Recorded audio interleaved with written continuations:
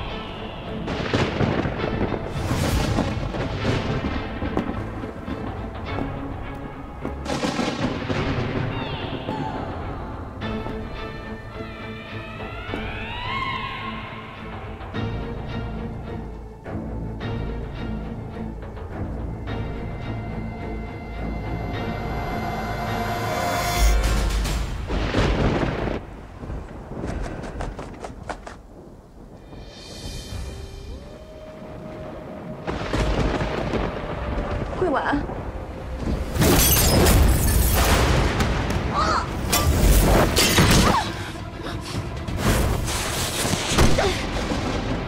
唐山怎么鬼？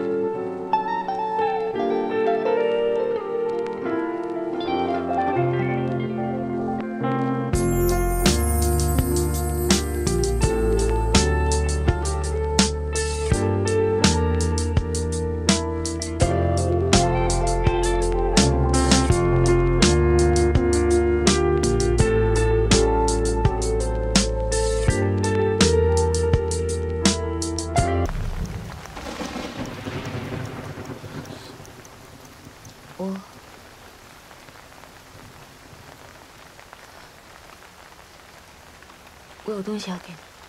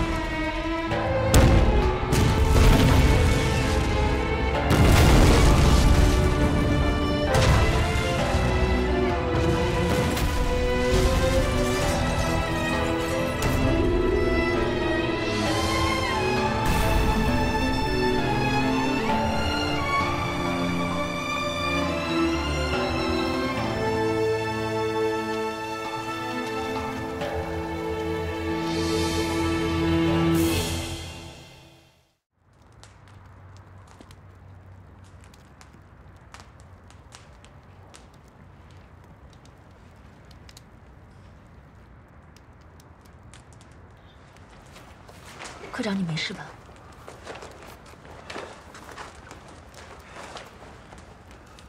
你看这些被炸飞的钞票，零零碎碎的，也能看得出来，瓶子身上带了一大笔钱，足够他逃命所需。你认为他是在逃命吗？难道不是吗？我认为他是在准备下一次的行动。是啊，是一大笔钱。 足以把一个人从上海送到苏区的路费，并非事事如你所料。比如今晚鱼死网破，是比预期差了一些。我这个结果我能接受。真的没有想到是他，他那么年轻，死得如此壮烈。 你认为他死得壮烈吗？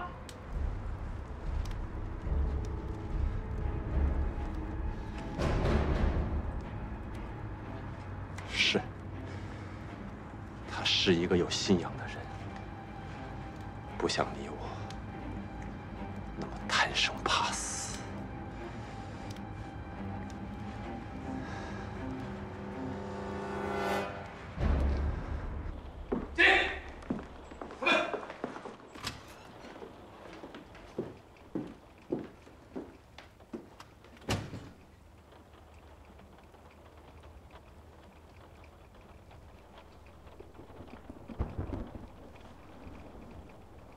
我记得桂婉在上海豫园路买过一栋房子，钱还是我付的。我想去看看。房子已经卖了。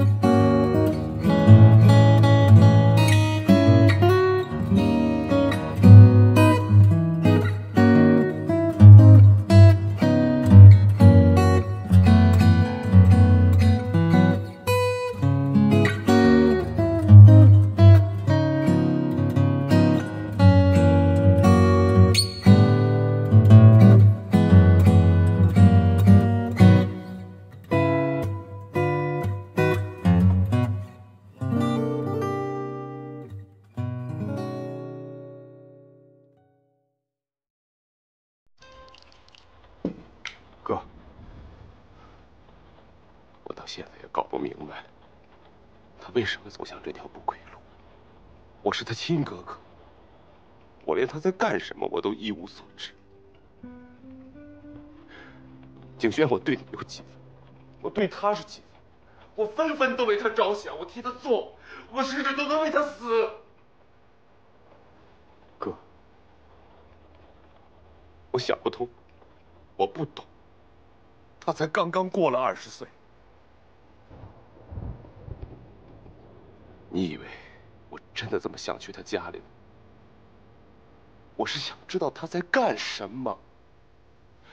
我不能让我亲妹妹这么不明不白的死了。个人有个人的命运。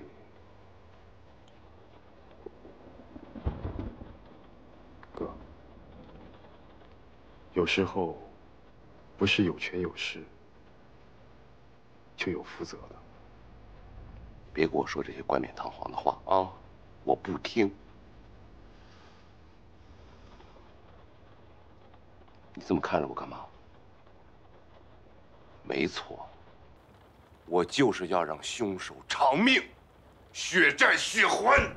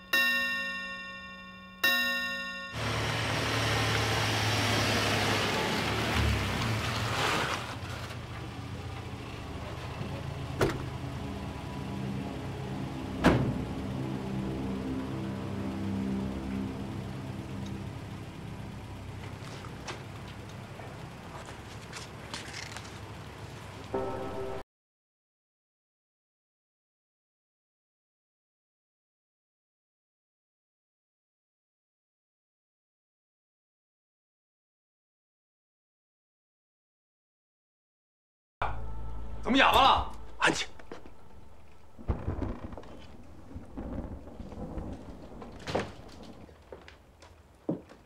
你们俩，走。是。你就不能不生气？哥，我这不是着急吗？你着急，你这么大声音，别把孩子给吓着呀！这好歹进来是一个孩子，就要进来一个飞贼，您万一一个不防备，这可是要出事儿的。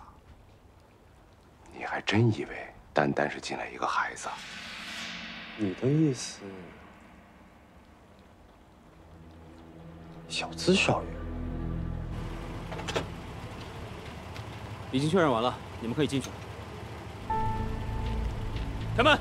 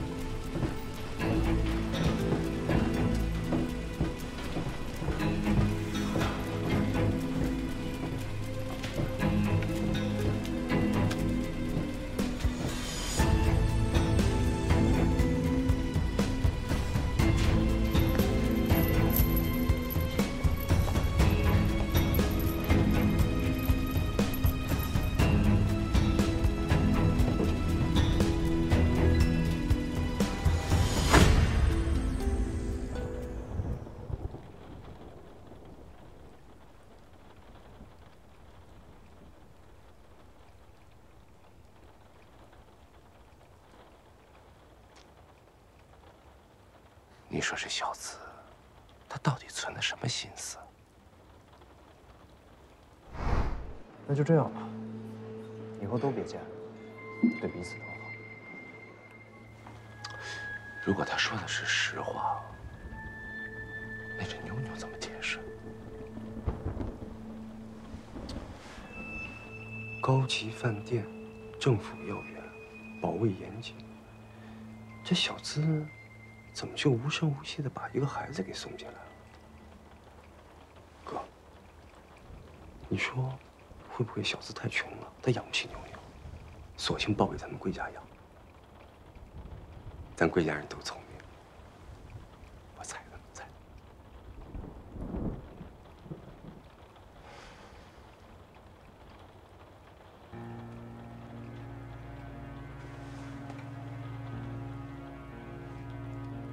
酒店什么时候送来的水果？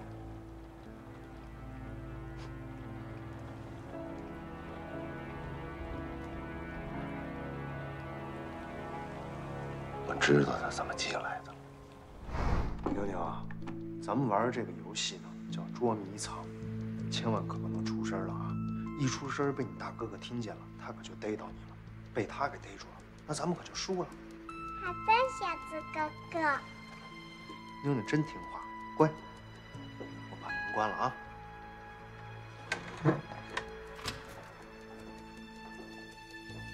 谢谢。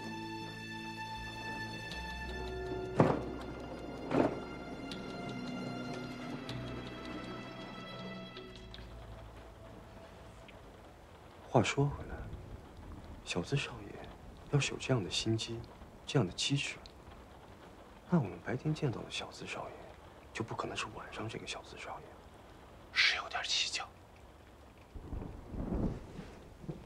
小资少爷要是再不见咱们的话，这孩子算谁的呀？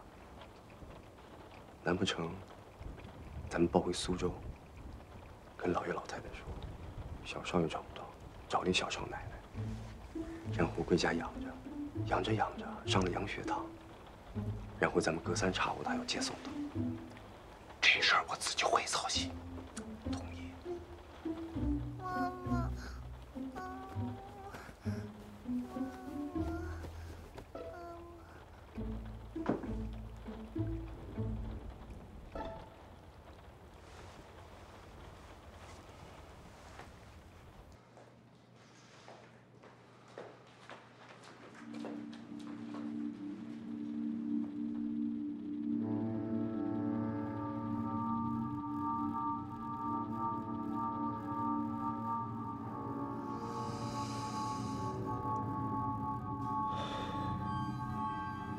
科长，我有一个不成熟的想法。你说，共党交通站护送小组的案子，关键在于重建，而不是破坏。大清洗之后的大换血，才是重中之重。又何必纠结于是否抓到一个交通员呢？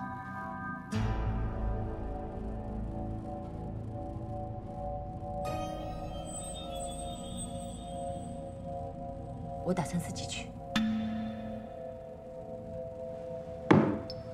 你别这样，别这么做。我正在努力的弥补。我喜欢你，我要给你创造一个稳定的未来，而不是亲手把你推到杀戮的前线。死亡对我这个人来说，早就变得习以为常了。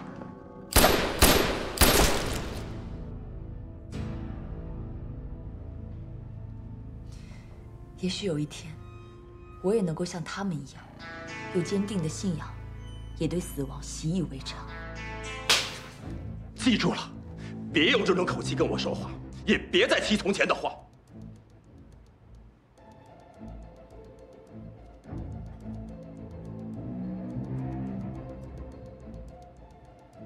你记住，我喜欢你，你信任我就够了。足够了。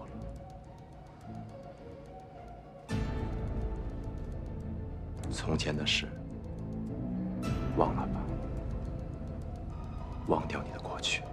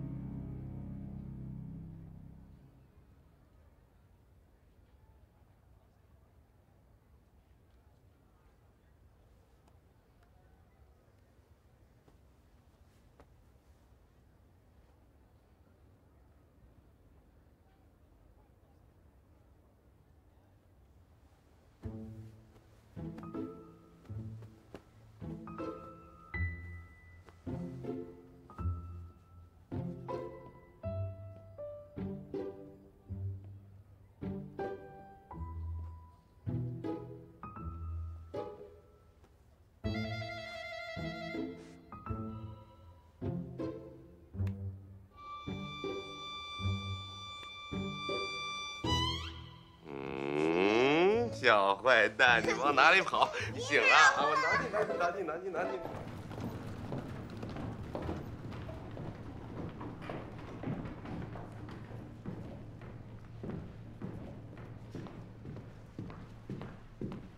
你好，请问今天有没有人给3011号客房的人留信？3011。嗯。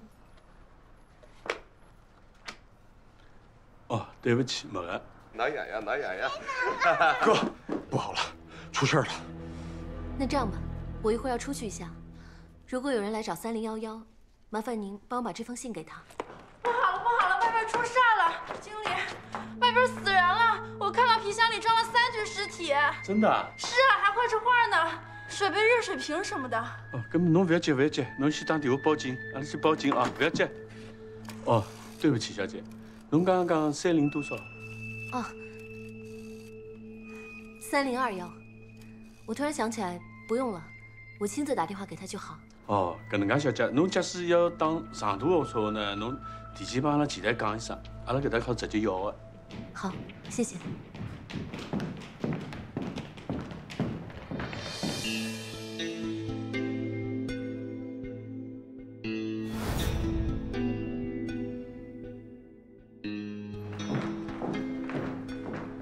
你们两个守在这儿，任何客人不许出去。是。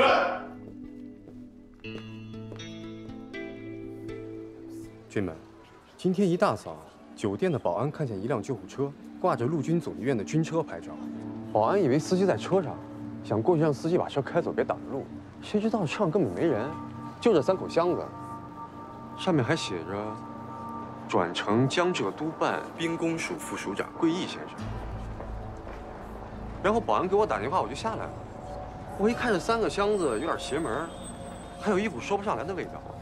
我再仔细一看，这箱子上有彩画着什么热水瓶、青瓷盘子什么的，很怪异。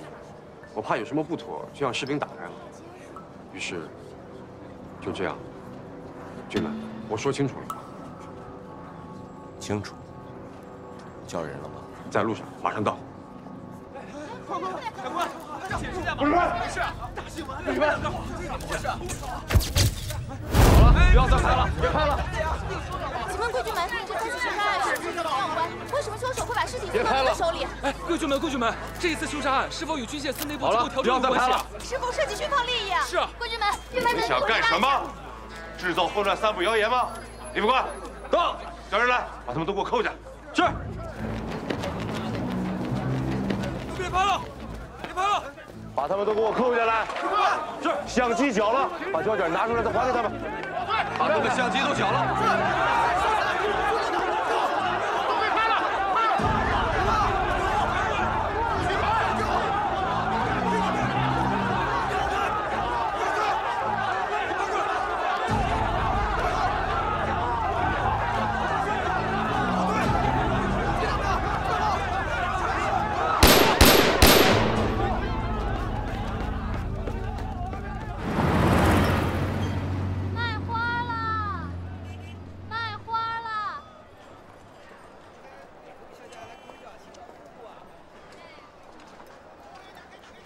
坐吧。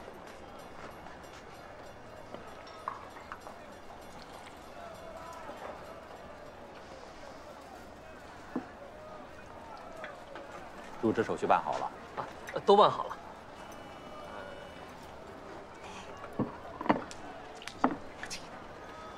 这个是我阿爸亲手做的。要不是你阿爸3番2次来求我的母亲，我是绝对不会动用自己的私人关系办私事的。千万别挑工作环境，做事要用心。莫来不敢挑，我阿爸说了，您是给他天大的面子了。有你这句话就很好。俗话说得好，宫门里面好修行，以后做事就得靠自己了。还有一件事情，假如有一天你要飞黄腾达了，记得有心帮一下自己的朋友和家人。一定的，一定。我刚才仔细看了，有2具尸体是被一枪打穿的，枪法了得。 3具尸体，其中1具穿的像极了过世的小姐。哥，这可不是闹着玩，这个事情闹大了会惊动中央党部的。小资这孩子是不是出事了？这辆救护车是我借给小资那辆，我核查过车牌，确认过。哥，今天早上我接到一个奇怪的电话，曹侯进的监狱长给我打电话，说是我们交代他的事情他已经办好，让我们放心。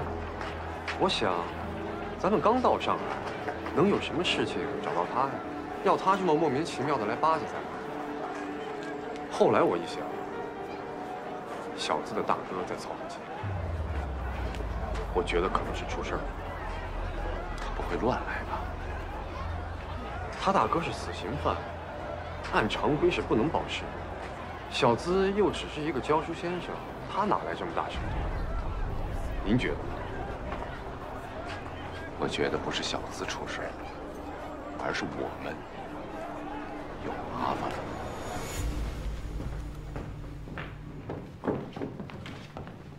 您好啊，先生，请帮我贴一下留言。好的，先生，您慢走。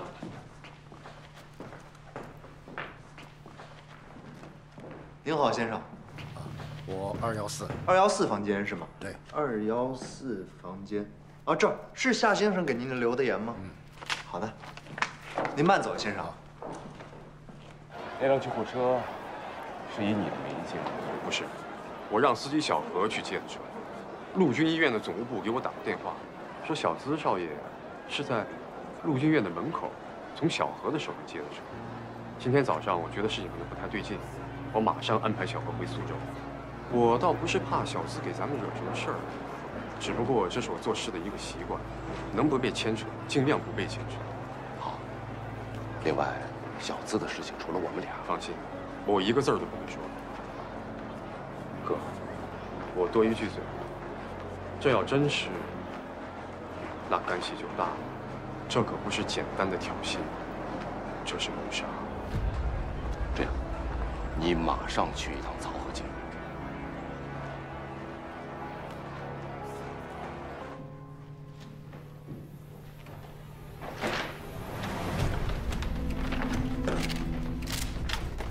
哎，小陈了，今朝介早就请了一杯啊！早上好，经理。好，走吧。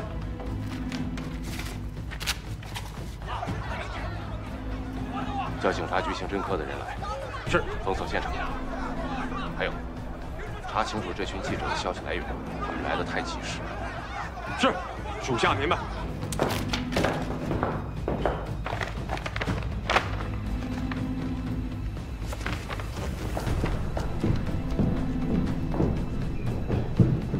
您好，女士，哎，我来帮您了。哎，对了，您住的是哪个房间啊？208。啊，这边请。2楼。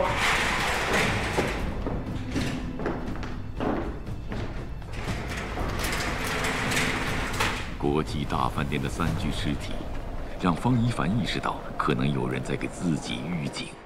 交通站行动组已经出事了，茶杯、青瓷、瓶子都是5人行动小组组员的行动代号，但是为什么没有烟缸和沙漏呢？他们还活着吗？他们会是叛变者吗？喂，3具尸体，多大的新闻呐！无名尸一定要给我标清了，身份有待查证，让他们去猜，让他们去想，要不我们有什么噱头啊？1号外，标题就行：滨东署副署长归义与3具尸体的桃色猜想，把照片附上。我没有照片。那老王为什么有照片？老王是爬着出去的，我可是个有气节的记者。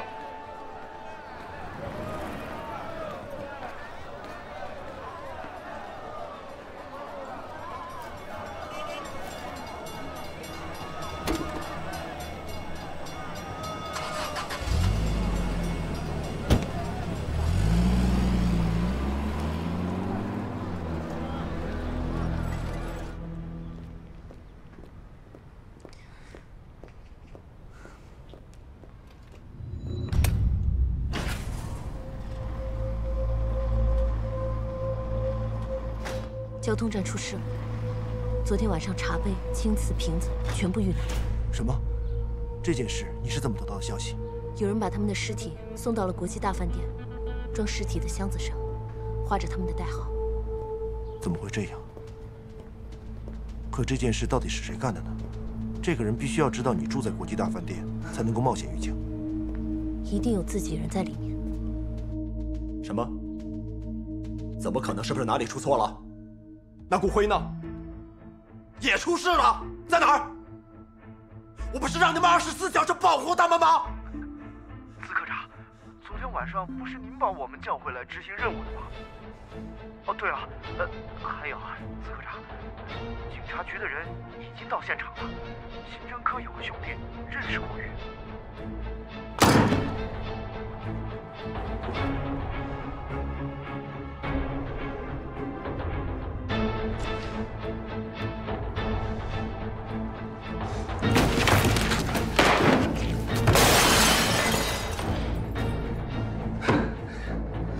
昨天晚上接到上级的密电，说203首长今天抵达上海，但是203在东征战役中受了重伤，必须转移到上海的大医院进行手术。要保证203首长安全地住进上海的大医院，只有上海交通站的同志们能做到。没有谁比他们更了解上海的路况和医疗资源。可惜，他们现在全部出事，敌友不明。是啊，咱们现在要运送大批的物资去苏区，还要保障203手术室的安全，时间不等人呐。是时候改变策略了。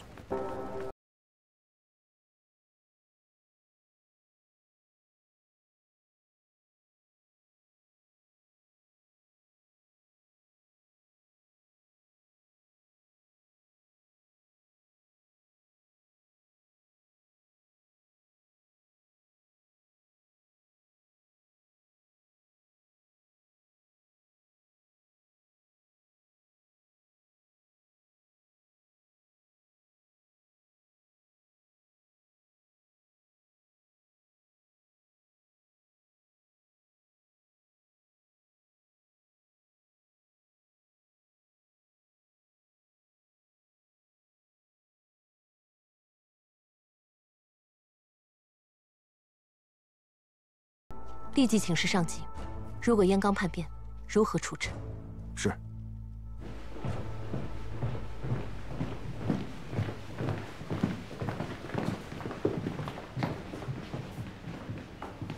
司科长，我们一个晚上一无所有了。世事难料，你已经尽力了。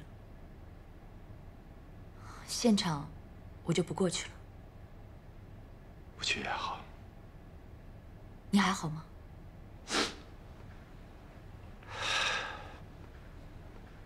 死不了。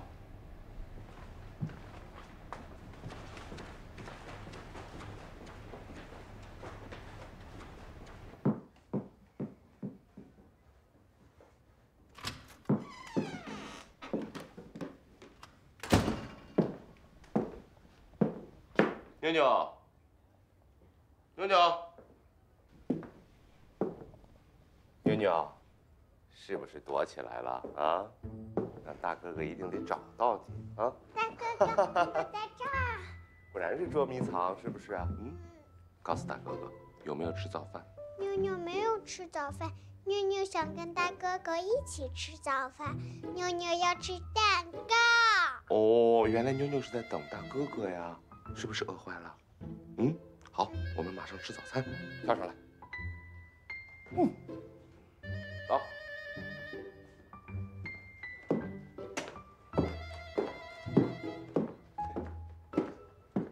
早餐好了没有？好了。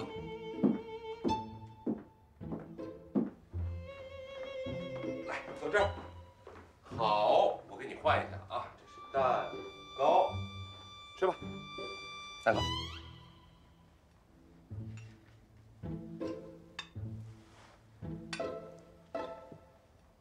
妞妞，你小子哥哥最近在做什么？小子哥哥在赚钱。那大哥哥问你啊，妞妞的爸爸和妈妈呢？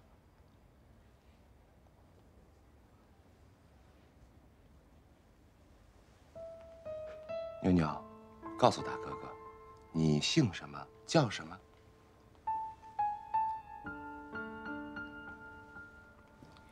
我姓妞妞，我叫妞妞。妞妞，你认不认识 Lucy 小姐？妞妞认识露西小姐。露西小姐是明星，是明星。妞妞想穿露西小姐的裙子，小刺哥哥给买，小刺哥哥给买好多。告诉大哥哥，昨天妞妞是怎么到大哥哥这儿来的？昨晚妞妞跟小刺哥哥玩捉迷藏，玩着玩着就玩到这儿来了。小刺哥哥很忙，说让妞妞在大哥哥这儿住几年。几天？几年？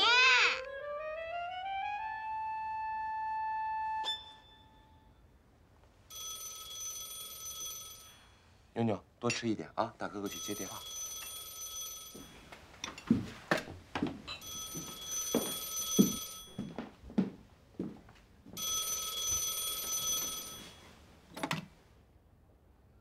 喂，贵军们早。是你？你在哪儿呢？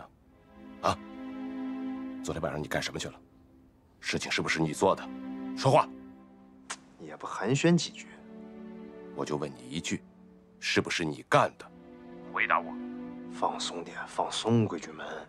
如果是你干的，你给我听好了，去自首。你这是在关心我吗？大哥哥，快来吃饭！大哥哥，快来吃饭！妞妞就拜托给你了，我相信你能给她更好的生活，我只有这个要求，谢谢你。你哪来的自信啊你？啊？我的自信来源于你的教养。你，拜托了。你信不信？我一定会抓住你的。你必须为你所做的事情付出代价。我已经尽了我最大的努力，接下来就靠你了。靠什么？伸张正义。